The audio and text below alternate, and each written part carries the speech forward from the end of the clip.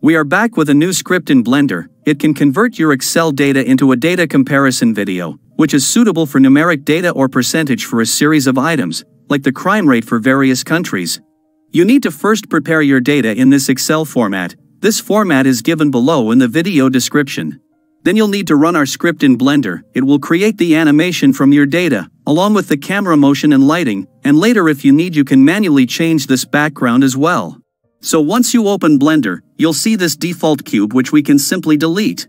Then we need to go to the text editor, from here. Now click on this new button, and then paste here the Python script. We have given the links for this script in the video description, along with all other files that are needed.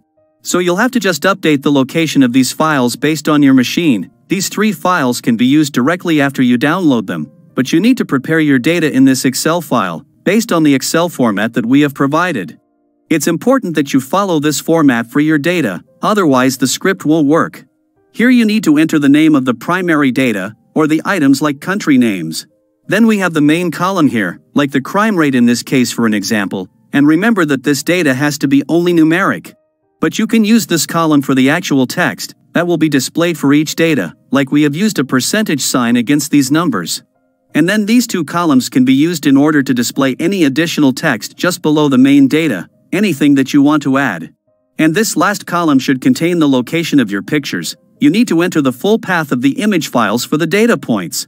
But if you want to use an Excel file, you need to first execute one additional step.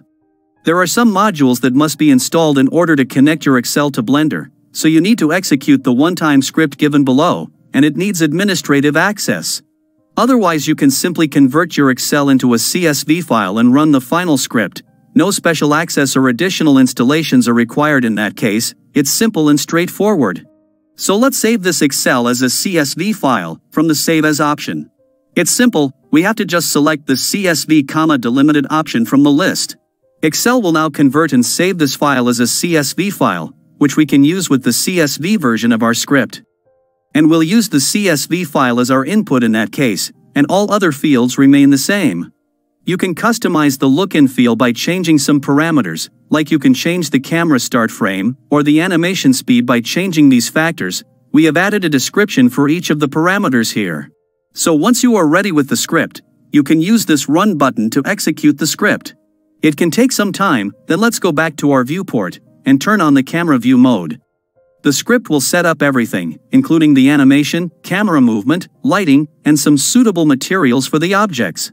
You can play the animation to verify it first, or you can render it directly. The viewport will play slowly, and there can be lags due to limited resources, but the actual output will be smooth as usual, so no need to worry. It will end up like this, and the script will automatically set the end frame number as suitable, but you can change this if needed.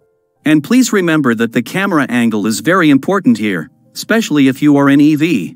The materials may not display correctly with a low camera angle, because we are using a mix of 2 semi-transparent materials, for the wine glass and the liquid.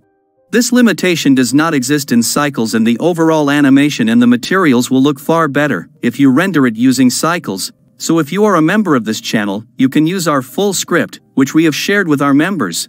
It has got a new field called Render Engine. You can set its value to 1 for EV and 2 for cycles. The script will then adjust the materials for cycles, otherwise the EV settings won't look good in cycles. We are also sharing 5 different models with our members that can bring some variations in the outlook. If you are using the free version, you have only one model, which is the wine glass. If you want the full version, you can click on the Join button below and take our membership. Later we'll also integrate this script with our 3D Data Visualizer add-on, which is free from the installation hassles and quite easy to execute. If you already have this add-on, you'll get this update for free when we publish the same. So I hope you like this script, and it helps you create some attractive data comparison videos. Thanks for watching, and don't forget to subscribe to this channel.